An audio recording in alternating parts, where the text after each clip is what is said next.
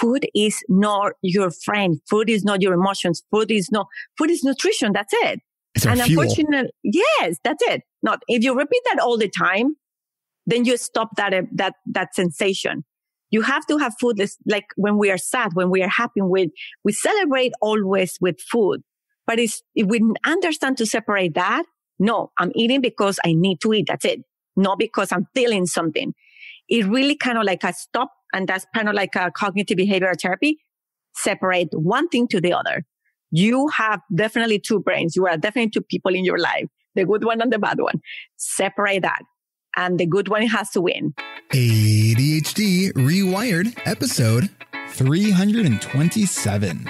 This is the podcast for those of us with really good intentions and a slightly wandering attention. I'm Eric Tivers. I'm a licensed clinical social worker by training and a coach by design. I'm your host and I have ADHD. ADHD Rewired is more than just a podcast. We are a community. We are wired for connection and you are not alone. Go to ADHDrewired.com to learn how you can join us in our free secret Facebook group. Get additional resources for every episode, including links to any resources we mention on today's show. You can support us on Patreon, sign up for our email newsletter. You can request podcast postcards to distribute to your clients and support groups. And you can learn all about our intensive online video-based coaching and accountability groups. You can do all of this at our website, ADHDrewired.com. We know that starting is the hardest part, so let's get started.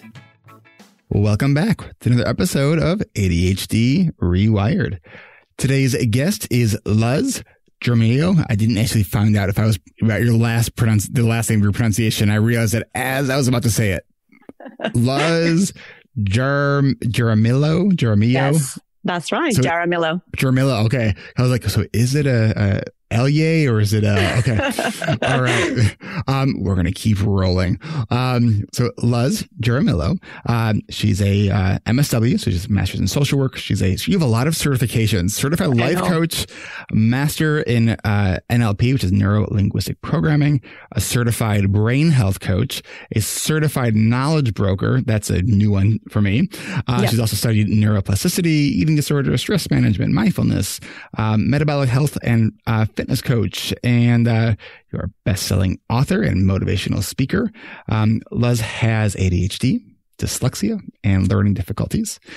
She suffered from an eating disorder for most of her life. After studies and research, Luz was able to heal and lost almost 50 pounds, or lost over 50 pounds, improving her focus, productivity, able to read books that she could never start one before. So Luz works to help others achieve the desired healthy lifestyle and well-being. That was a nicely written intro. Thank you for that. Thank you. All right. So let's start kind of with your ADHD story. Yes. When did you learn that you had ADHD? It's actually 5 years ago. I knew that I always had some problems, especially at school. It was really, really difficult for me. And knowing that I have learning difficulties, dyslexia, so writing, memorizing, it was really struggling for my entire life. Mm-hmm. And just recently, just discovering how to heal my eating disorder is how I find out that I have ADHD. Tell me how that works. So you identified that you had an eating disorder, and how did that path lead you to learning that you had ADHD? Just because I wanted to focus more into the brain and the fact that I couldn't remember well, or when I was trying to do certain things, I realized that food, it was a big influencer into my mood, my well-being in general. What I did is studying the brain is when they give you different areas, that one of that was especially for people with ADHD. And I was a little surprised to know that the obesity, like the research shows that about 40% in kids with obesity, they have ADHD, and 70% of obese people also had ADHD. So that was like a wow moment for me. It's like, okay, so maybe this is related. So I started digging deeply and learn and searching, and And it was absolutely me. It was totally like, couldn't be more. I don't know if I was a happy person or the sadness person, but it's like, okay, this is me. I do definitely have ADHD. So, can you share a little bit about what your, the eating disorder you had sort of looked like? Yes. Eating disorder for me was a total 36 years of constantly binge eating.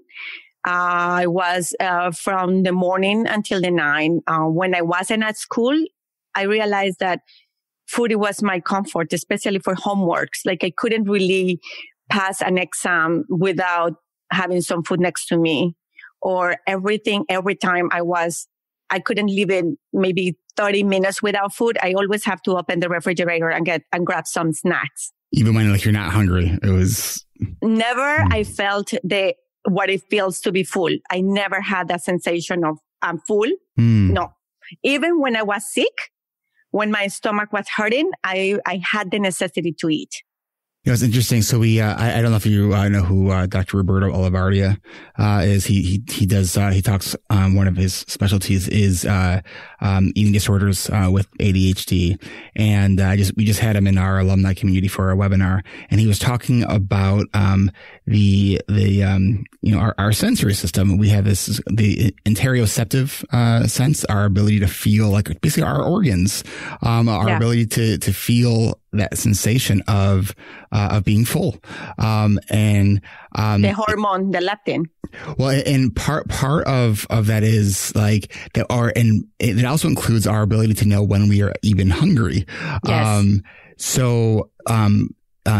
He was talking about for people with ADHD, that is often something that there's correlation between the impairment of our interoceptive sort of system, our ability to sort of sense what's going on inside of our body, with ADHD, which then makes a ton of sense why 100%. People would overeat.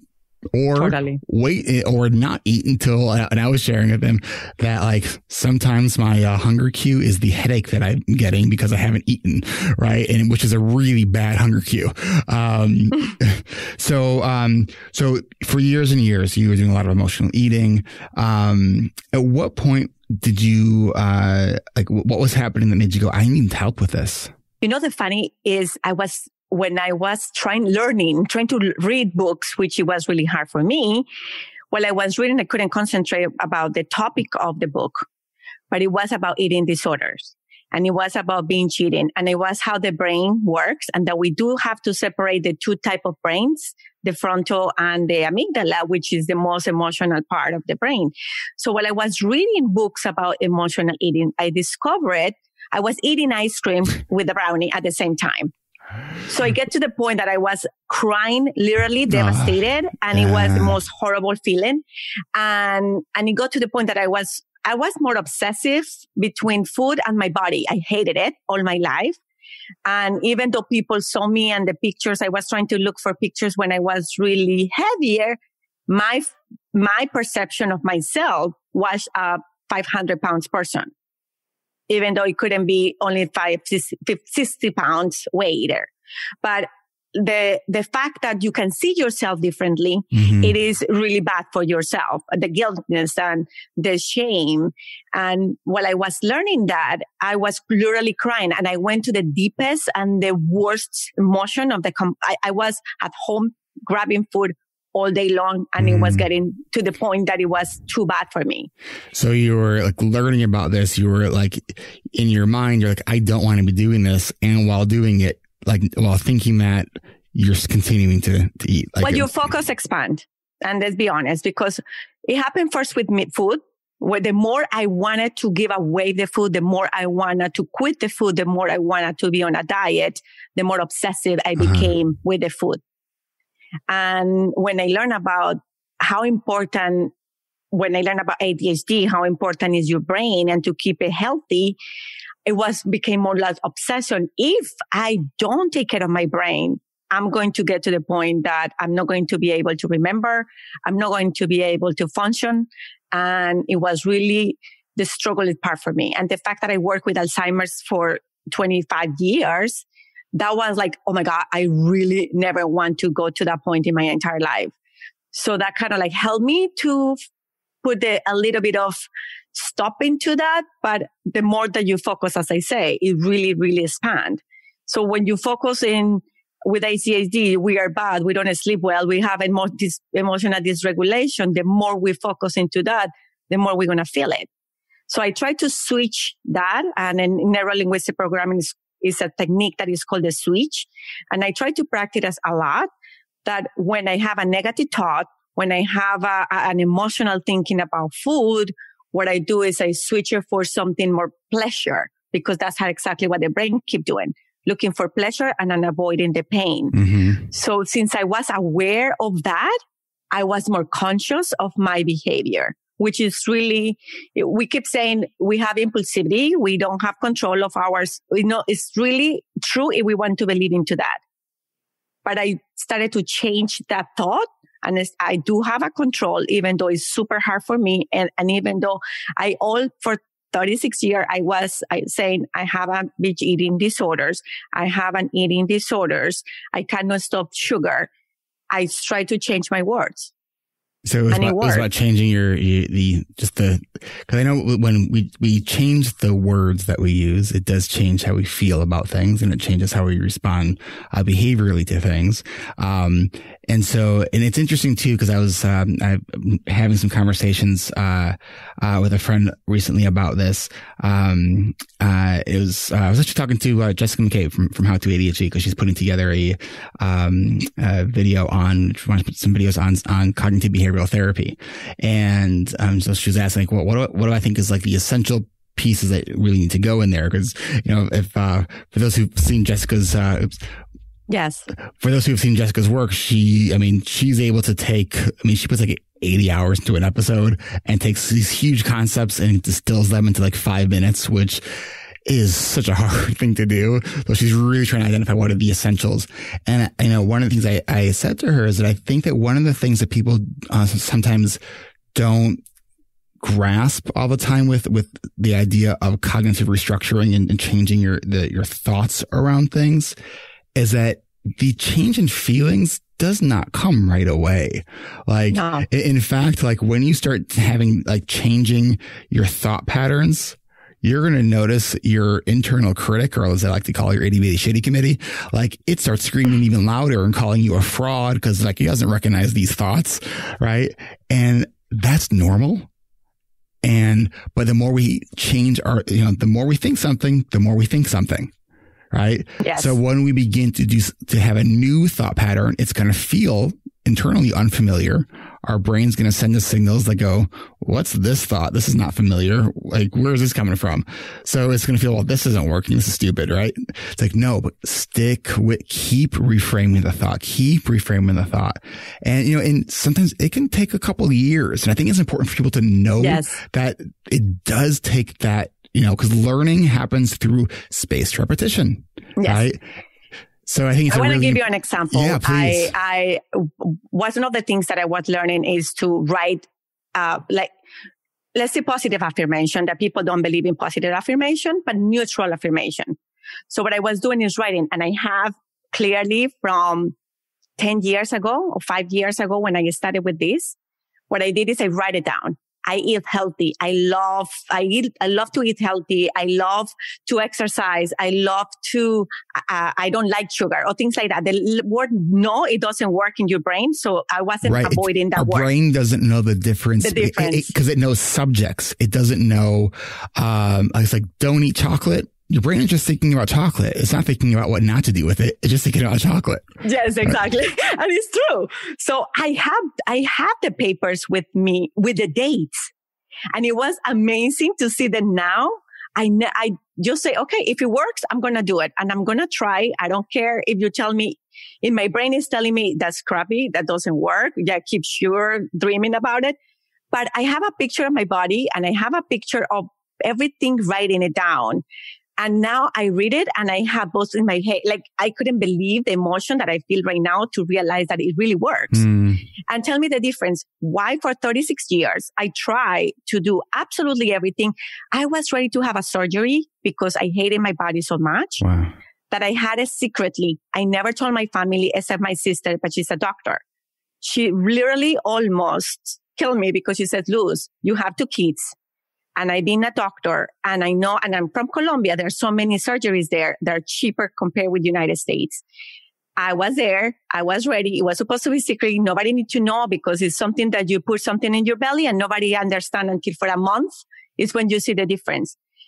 I told her, let me do it. This is for my life. This is only my dream. I want to have a flat belly. That's all I care. She's like, I'm not going to let you. And I said, well, I don't know what you're going to do, but I need to have this surgery done in order for me to be happy. And I thought that was my solution. When she says no, and when I realized I have another why, which is my family, I said, okay, let me find another way, but I'm going to find that way no matter what. And until I'm not finding it, I'm not going to stop. And I kind of like learn and repeating the same thing over and over. I eat healthy. And trust me, I hated it before. I never had a salad when I was a kid. I never had healthy food in my entire life. I only had sweets, literally. Like I have maybe one little bit of a spoon of good regular food and everything else was sweets. So that was my passion. And when I started to change my thoughts and repeated it and writing it down every single day, even though it was, for me, it was worthless, 5 years later, I saw the results. And it was like, wow, an aha moment. When you think back now about like the length you were willing to go through for the, this belief that a flat stomach would make you happy, like, what do you think about that now? No, I see my body and I love it, which I never in my entire life thought that I was going to be able to love my body, because the first thing they say, look at the mirror. And I totally understand every woman or every person who look at the mirror and say, I'm going to say that I love it if I hate it. But, I think I work so hard and so deeply. And I think now that I read the most about ADHD, that's what exactly we achieve. We are big achievers. And when we having something in our mind, we are over-focusing to that. And I was over-focusing to food, but now I was over-focusing to be healthier. I passed my part into my body to my brain, which I hated it all my life. And now is what I love the most. So it's really, I totally understand anybody who says, I love my body. It's impossible to love something that you have hated all your life. It really requires a lot of work. So let's do this. I want to talk about some strategies, specifically when ADHD is in the picture and we have sort of impulsive tendencies. Yes. So I want to sort of dive into some strategies. But before we do that, I would like to take a quick break, and we will be right back. We just finished one of our coaching groups and we'll begin another in a few weeks. There is a beginning to all of it.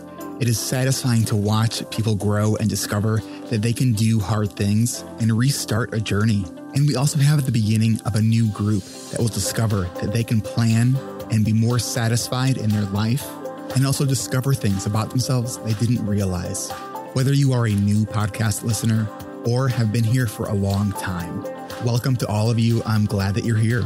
We are a community of people with ADHD that join together to listen to stories on the podcast or join the community in our coaching groups. For those of you who are thinking about joining our coaching and accountability groups, our 21st season of coaching groups for this summer are now full. We have a wait list, so go check out the website to see how many people have waitlisted for each section. If you are interested in getting on the wait list, scroll down to the coaching page and send a message to us, and we'll get in touch with you shortly and we'll send you the details. The website to do that is coachingrewired.com. If you have been thinking about joining these coaching groups, now is the time to go to coachingrewired.com and click the black button to join our interest list for the fall coaching groups. Our fall sessions run October 12th through December 18th. Don't wait. We fill up every season. Get on the list so you can be the first to receive an invitation to our registration event for our fall coaching groups. Registration is by invitation only. Go to coachingrewired.com and click on the black button. That's coachingrewired.com. Have you heard about the Succeed with ADHD telesummit? If not, it's not that weird, I guess, because if this is your only source for information for ADHD, I meant to put an ad in this podcast last week and I totally forgot. So it started yesterday, but don't worry, it's free to sign up. There are a gazillion ADHD experts, like 25 of us, who are sharing tips and strategies all week long. It just started on June 22nd, and it goes through June 26th, and you will get free gifts. I will be speaking about accountability. So don't wait. It is free to register, and if you missed any of the sessions, you can watch them free for up to 24 hours. Check the website. All the information will be there. And that website is ADHDrewired.com/Summit 2020. That's SUMMIT 2020. So go register while it's still free. You will also have the option of purchasing the ADHD Success Kit, a guide to each of the talks to help you follow along, and also includes a bonus gift. My interview and a bonus gift are out there as well. So go check it out at ADHDrewired.com/Summit 2020. That way they'll know that I sent you. All right, we are back with Luz Jaramillo. Did I do better this time? Yes, all right. Much better. All right. All right. So let's talk about some of the common sort of issues that come up for people with ADHD around food. I know for me, and I've shared this on a podcast before that, on a fairly regular basis, I will get into these debates with the box of graham crackers, and the graham cracker seems to always win because it's nighttime and my meds have worn off, and I'll the hunger sort of kicks in because now I'm actually realizing how hungry I am because I hadn't really eaten enough during the day. And there's been so many times where I'm just I don't need any more. I don't even want any more. And there's this compulsion. It's just one more, one more graham cracker or one more. My new sort of snack obsession is,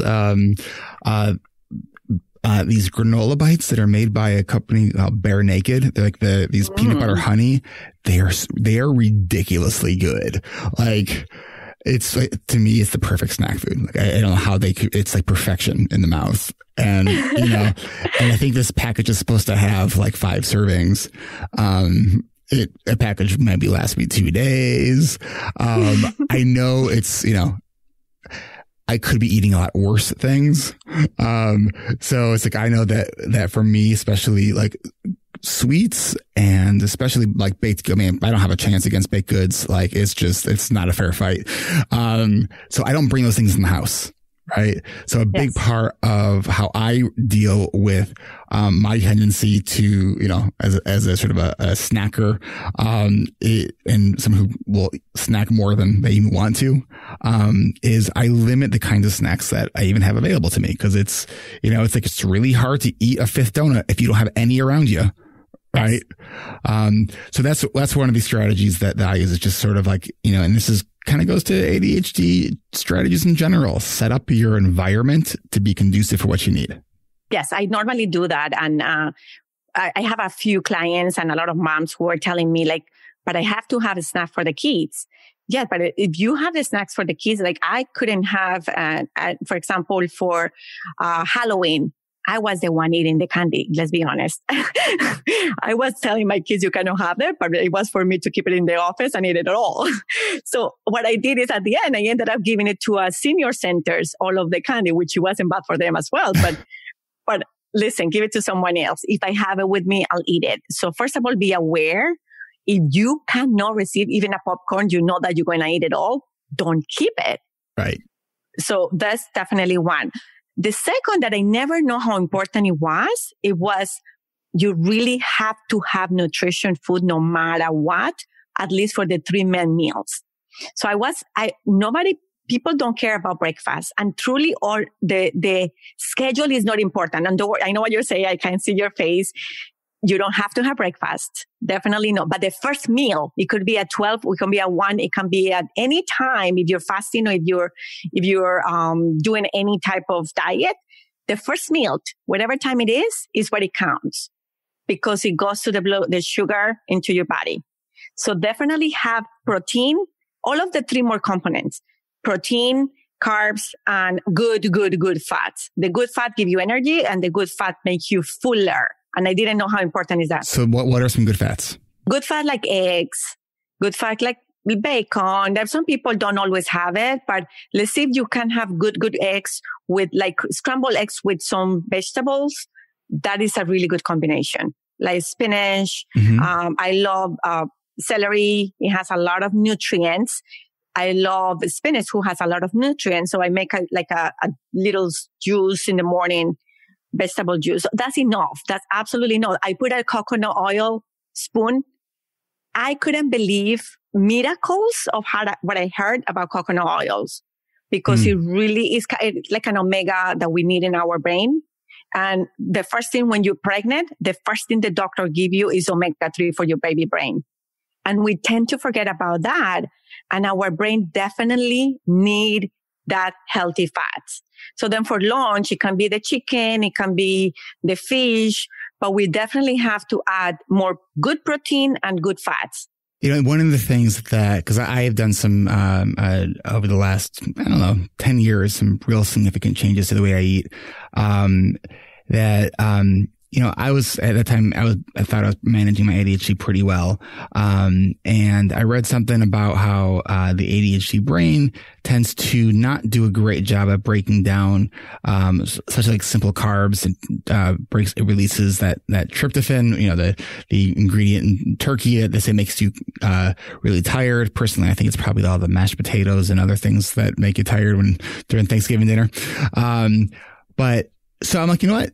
Let me try. Let me see what happens if I just, it's not like this radical, lifestyle where it's like you're doing something that's risky. Like there's really no risk to seeing what happens if I have a protein shake in the morning versus, a bowl of healthy cereal.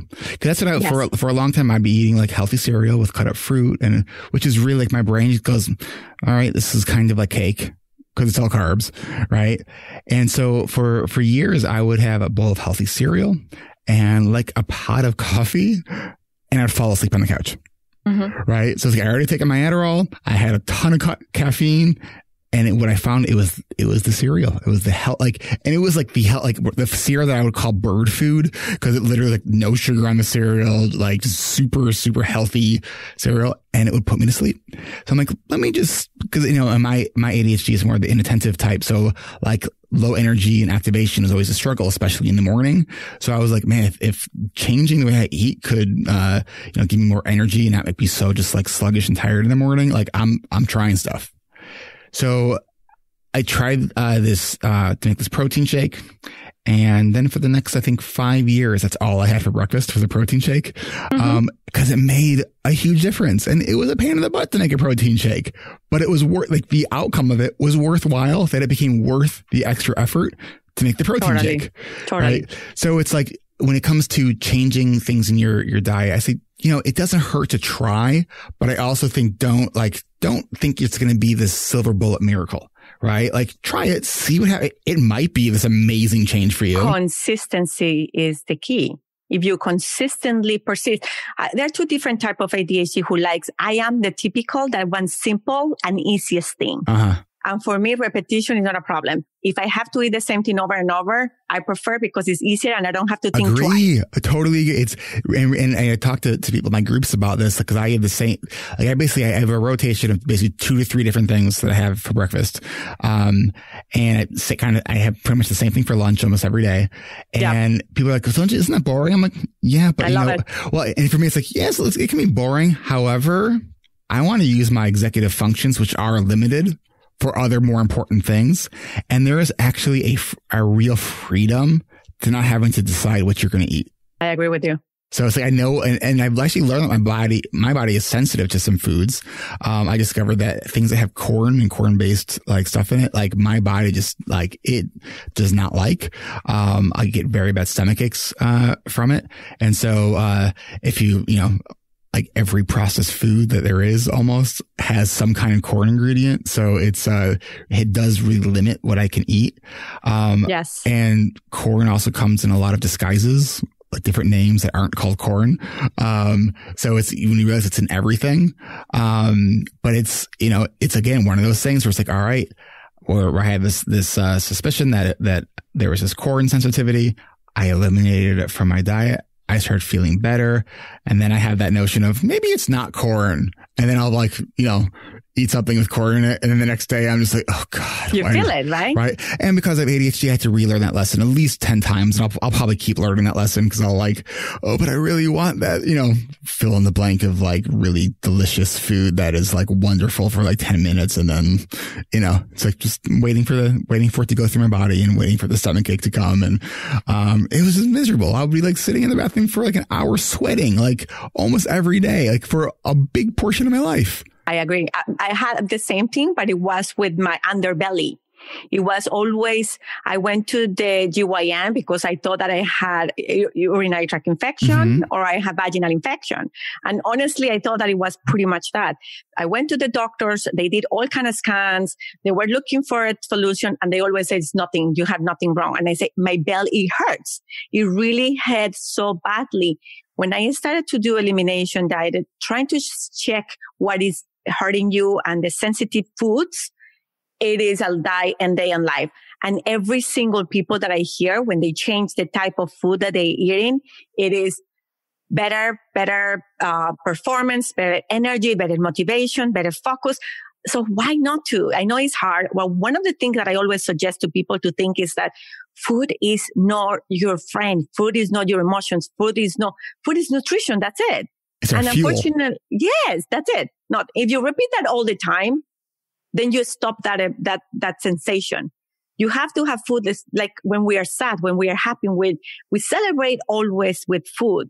But if we understand to separate that, no, I'm eating because I need to eat. That's it. Not because I'm feeling something. It really kind of like a stop. And that's kind of like a cognitive behavioral therapy. Separate one thing to the other. You have definitely two brains. You are definitely two people in your life, the good one and the bad one. Separate that. And the good one has to win.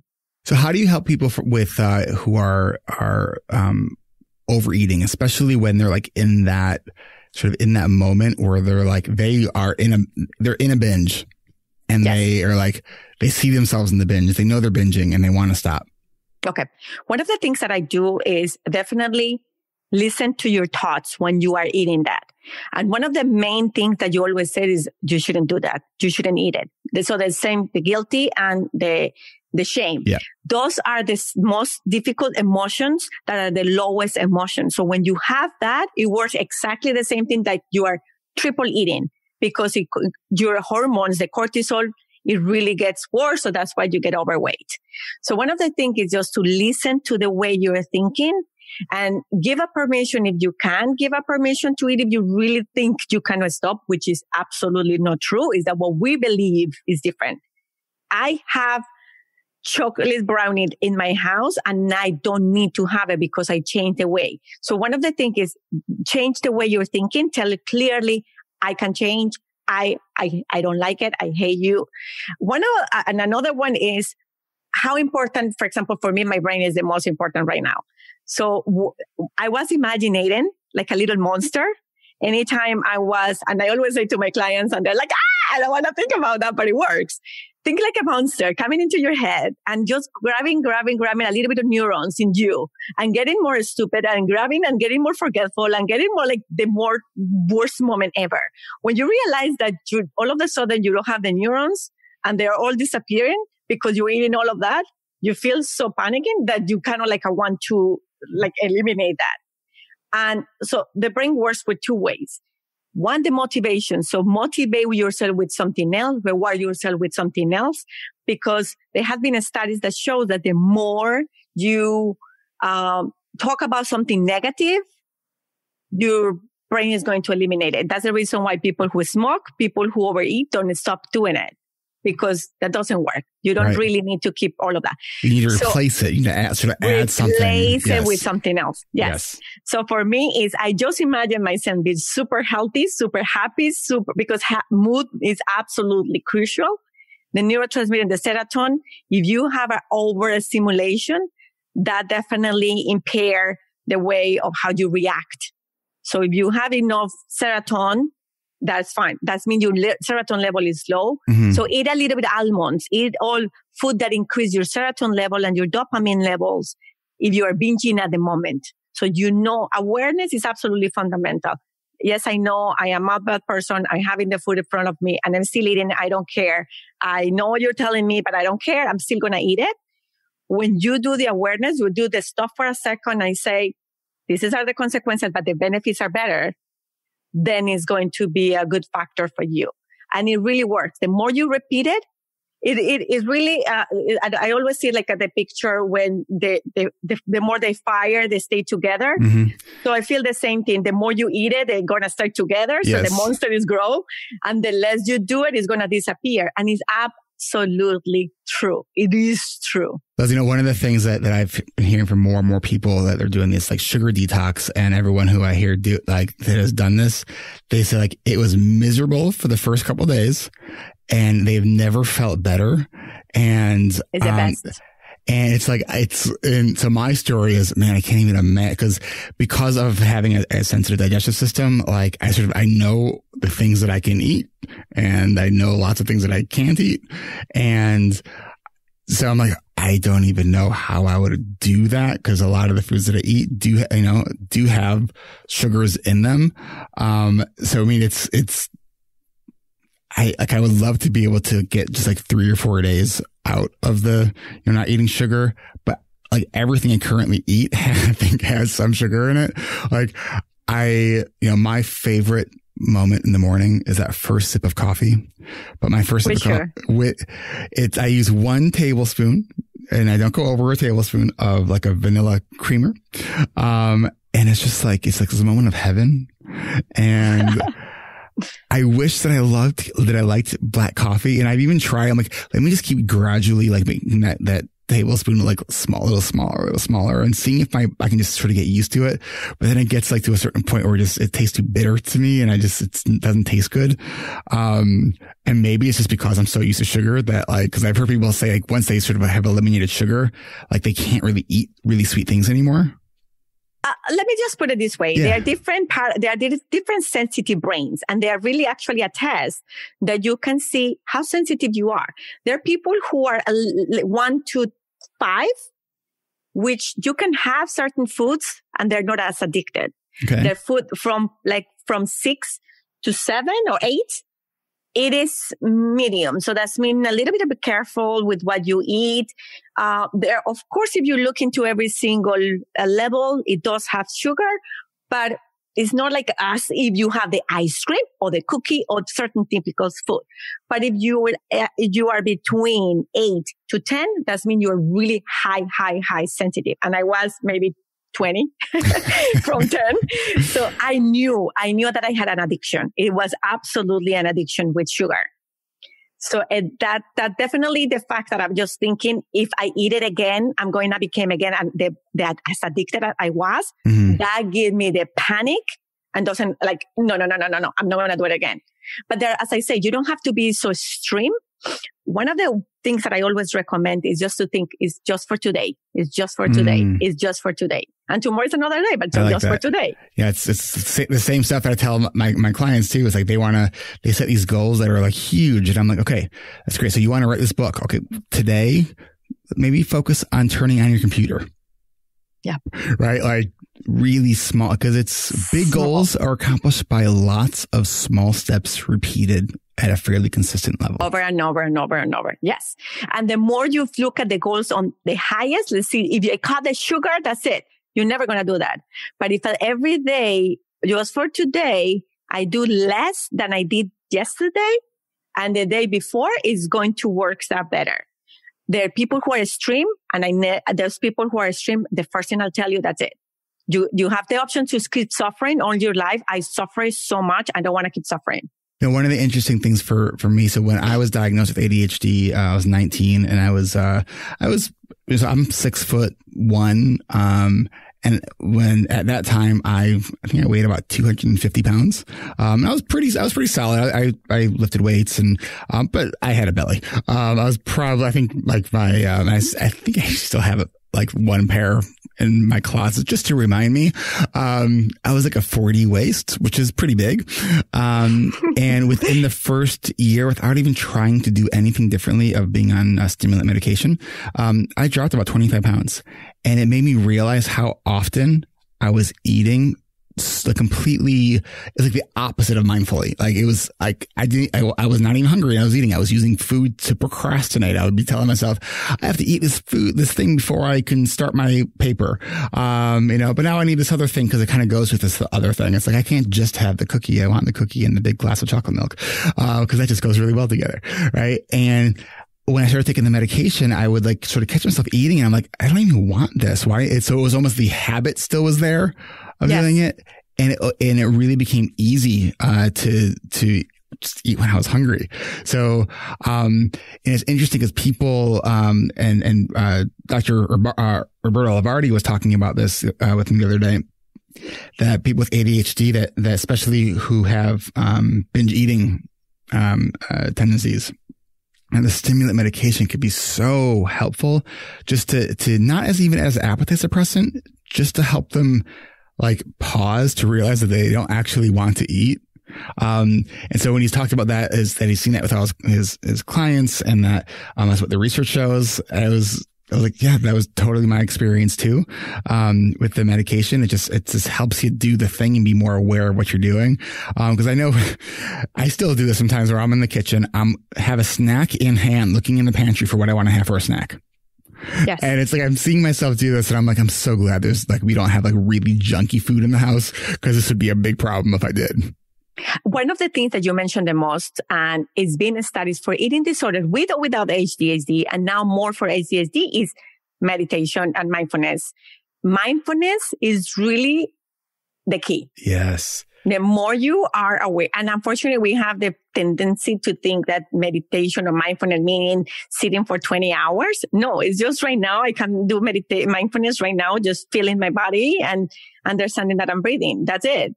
Mm-hmm. And that's I never thought about that. I never used awareness in my entire life, but it's absolutely the key just to know, okay, what am I doing? Why am I doing it? And the why is absolutely fundamental.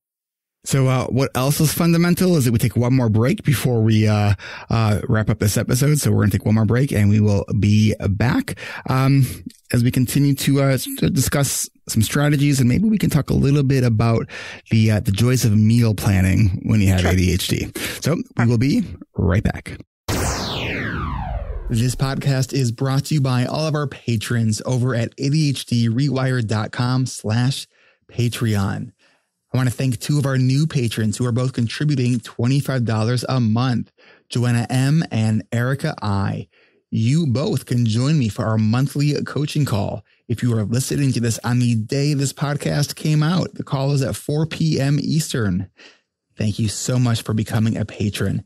If you are new to this podcast, keep listening. And if you find that you are benefiting from what you are hearing, consider becoming a patron. If you can, consider becoming a patron at the $25 a month level. And this is a great way that you can join me and a small group of other patrons for an hour of coaching. Consider giving at ADHDrewired.com/Patreon. I really do appreciate everyone's support. If you're able to support this podcast, I sincerely thank you. For those who do give at the $25 a month level, and for those of you who are looking for some coaching, a great way to get into this is to join us on our next group coaching call on Tuesday, June 23rd, 1 p.m. Pacific, 4 p.m. Eastern. Consider giving at a $25 a month level and join us. Our group coaching calls are every fourth Tuesday of the month at 1 p.m. Pacific, 4 p.m. Eastern. If you can't support the podcast financially, consider leaving a review on Apple Podcasts. Any amount that you can contribute is appreciated. Podcasts are free, but it is not free to produce. So thank you for your support. To become a patron, go to ADHDrewired.com/Patreon. That's ADHDrewired.com/Patreon. And thanks. Hey, do you ever struggle with the I don't wannas? Well, this week, check out Hacking Your ADHD with Will Curb, which you can get every Monday. This week, Will is talking about fighting resistance. Go check out what this week's episode is all about. Join Will as he explores ways that you can work with your ADHD brain to do more of the things that you want to do. These podcasts are much shorter than ADHD Rewired, so you may enjoy that if you're looking for something that you can digest in about 15 minutes. go subscribe. The same place you're listening to this at. It's Hacking Your ADHD. You can go to hackingyyouradhd.com for show notes and to subscribe. And every Friday, check out ADHD Essentials with Brendan Mahan. At ADHD Essentials, they help families develop the skills and knowledge needed to better manage ADHD. Go to ADHDessentials.com to learn more. And on Brendan's latest podcast, he gives you ideas for a mostly at-home summer with kids. I will definitely be listening to that. Check out the podcast, ADHDessentials.com/podcast. Both Hacking Your ADHD and ADHD Essentials are both part of the ADHD reWired podcast network, available to everyone, everywhere you consume podcasts. And you can join me and the host of Hacking Your ADHD and the host of ADHD Essentials for an hour of live Q&A. Our next one is on July 14th at 1:30 p.m. Eastern. Go to ADHDrewired.com to register for this and upcoming live Q&As. Join us every second Tuesday of the month at 10:30 a.m. Pacific, 1:30 p.m. Eastern for an hour of live Q&A. Register for free at ADHDrewired.com/events. That's ADHDrewired.com/events. Our next live Q&A is July 14th at 1:30 p.m. Eastern. Put it in your calendar and go register. We'll see you there. All right, we are back with Luz Jaramillo, and let's talk about. We know it's really easy to grab junky snack food, and it takes planning and foresight to have healthy food to eat. What are some things that you suggest for the clients that you work with and for yourself to make it easier on the executive functions to have, good, healthy food ready and available for you? Okay. As I said, it doesn't matter if it's breakfast or your first meal. Always include the macros. Biology is something that is in our body. We cannot fight against it. So definitely always have some good fats, like coconut oil or butter or something that it really give you a good energy. Avocado is absolutely amazing. The green vegetables and eggs, if it's possible. But definitely that included protein. So for your serotonin and for your dopamine, which is our main friend that is missing. And then after that, you have your just check yourself from the first meal, how long it takes you to have your next one. If you realize that 2 hours, 3 hours is enough, then you can have either, if it's in between the meals, like breakfast and lunch or breakfast and a snack, then grab an almonds. Almonds are really, really good for your protein. It has a lot of good fats. Let's see what else. But let's sort of laser in there for a second, because you think about, all right, so grabbing almonds. So I'm gonna keep a can of almonds, in my office, and then I realized that I just ate half a can of almonds. All right, so try to grab 12, keep it in front of you, the 12, and keep the other one inside. So don't keep it in front of you. Okay. Because I guess one of the things that I would probably more consider is you want to sort of minimize how many executive functions are going to be used in the moment where you need to perform something. So take the sort of the planning and preparation in a separate stage from having to use self-regulation. So let's say you want 12 almonds is your portion size, and that's what you want to have. It's supposed to be the normal. Right. So don't open the can and take 12 almonds out when you want to eat the 12 almonds. Open the can when you get the can. Make some baggies that each have 12 almonds. And so you're pre-preparing. So when you want the snack, it's a lot harder to keep eating, right? Yes. So it's, I think like batching, is a really, helpful way to, do some pre-preparation to make it easier in that moment. Cause often, especially when you have ADHD, like hunger pangs are the cue to eat, and then you just want something easy, and then like while you're preparing the food, you're also eating. And so I think so much of this can be helped by recognizing first, like, okay, do I want to eat healthier? If so, what can I do now? So the rest of the day, or what can I do at the beginning of the week? So the rest of the week, grabbing those healthy foods can be easier, right? Yes. So are there, have you found any kind of like services or different resources that can be helpful for people to sort of set up that almost a systemized or even automated process for eating in a way that's healthy and really easy? Yes, definitely.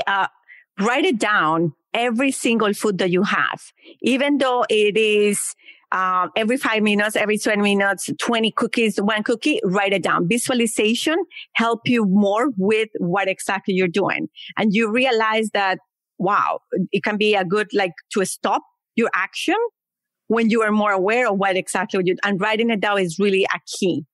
So planning what you're eating, some people are better than others. But for example, frozen food, keep it in the refrigerator, and then every day you have already your food prepared. That is really, really helpful. Like for all you and me is to keep every day the same food that is less complicated.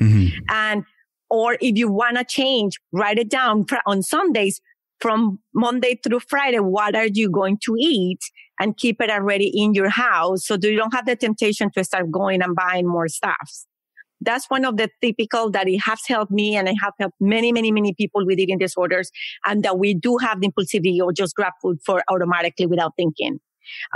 So make a list, try to think about the food that are more for your brain health, like, blueberry, raspberry. Those are sweets food.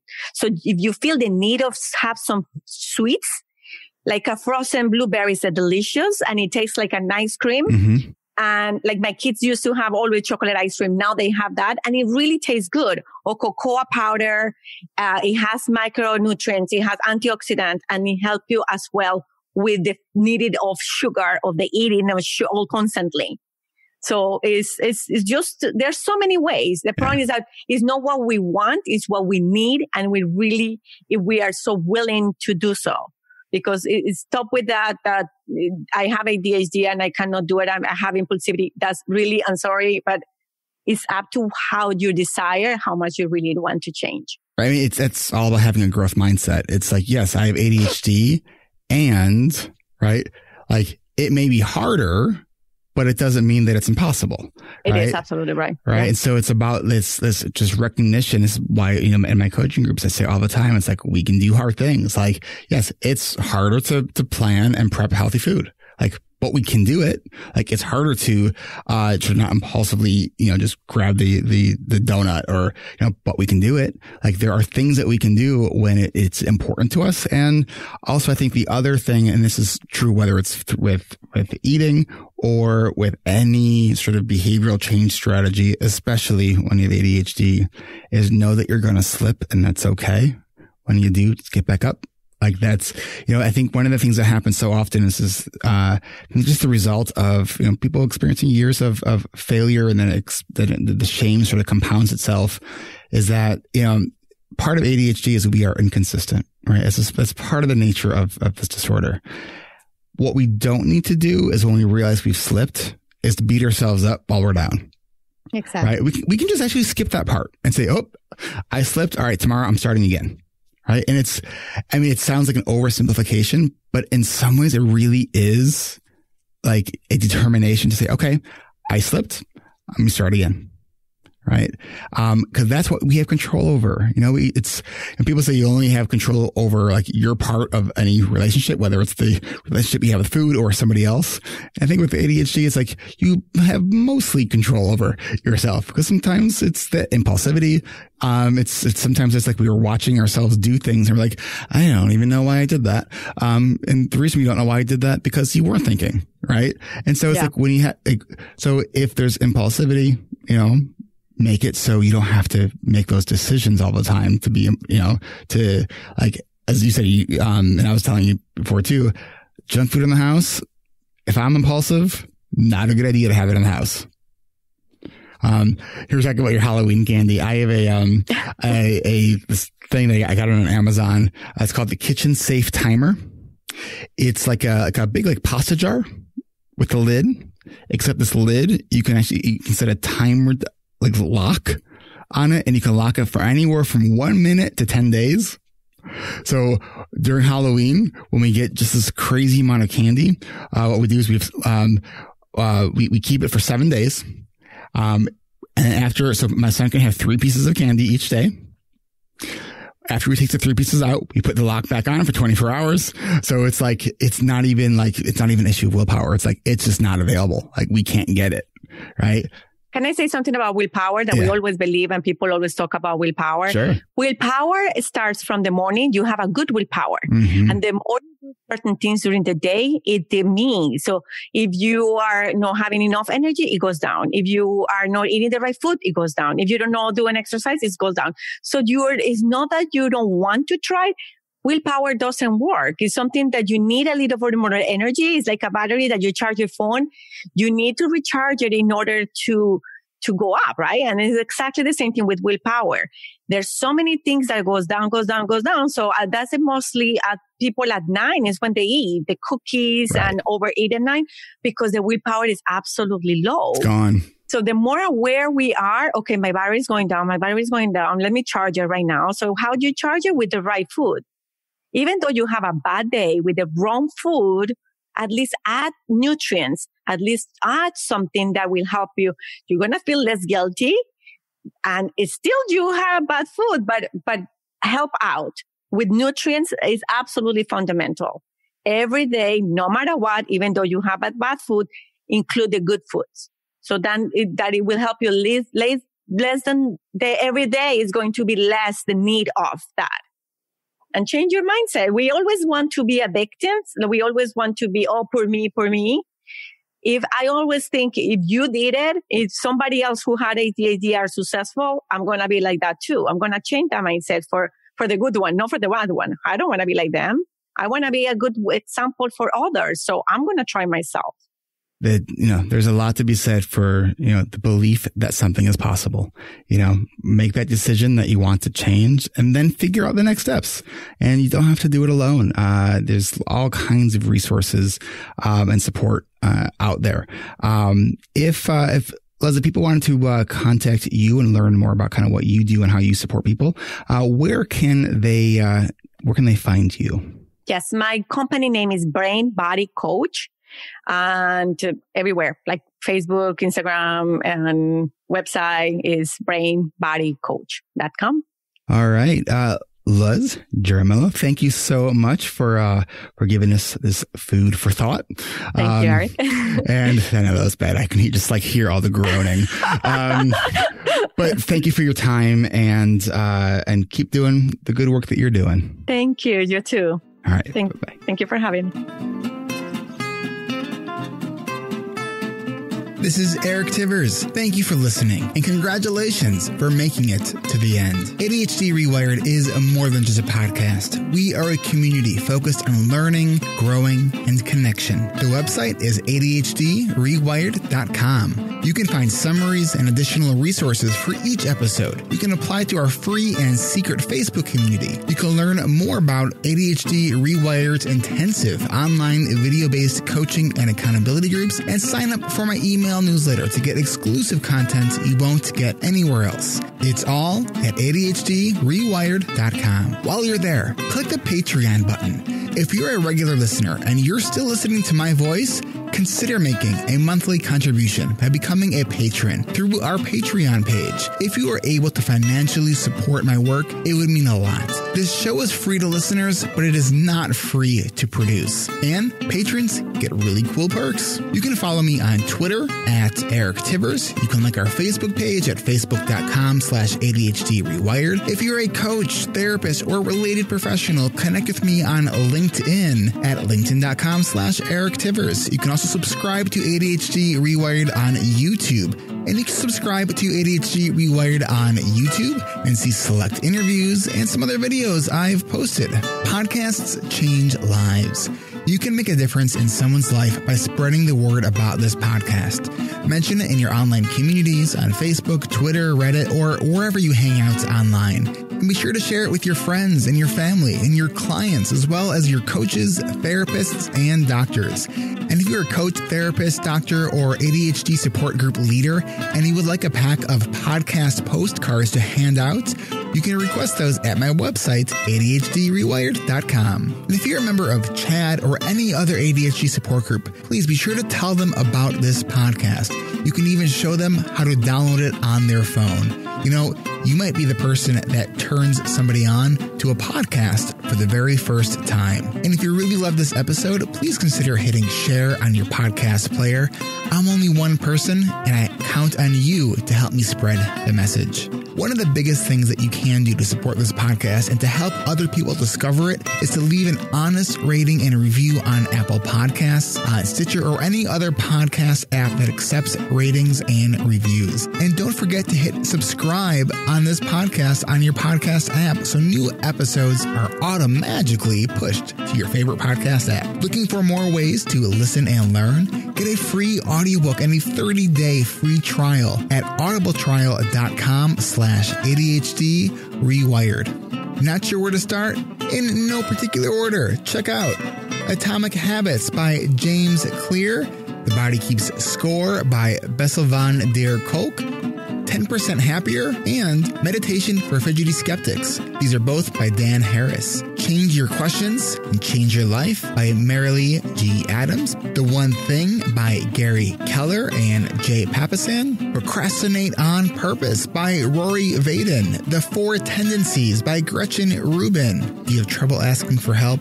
Listen to The Art of Asking by Amanda Palmer. It's one of the best produced audiobooks I've ever heard. If you're looking for something a little bit more, say, magical, I unexpectedly fell in love with the Harry Potter series. And I don't usually listen to those kinds of books, and I loved it. And of course, if you haven't yet boarded the Brene Brown bus yet, check out Brene Brown's books, starting with The Gifts of Imperfection, Daring Greatly, Rising Strong, The Power of Vulnerability. And if you're an entrepreneur or leader in any capacity, check out her 2018 book, Dare to Lead. And Brene still is my most wanted guest, so if you know Brene, and you would be so kind to make that connection for me, I would be really, really grateful. You know who else I would like to have on the show? You. Click the podcast tab at ADHDrewired.com and then click the Be a Guest button at the top of that page and schedule a 15-minute pre-interview. This is Eric Tivers, reminding you to keep learning, keep growing, and keep connecting. Self-care is not selfish, and no matter what gets done or doesn't get done, at the end of the day, you are still enough. And no matter how hard it feels, we can do hard things. Thanks for listening. I'll catch you next week.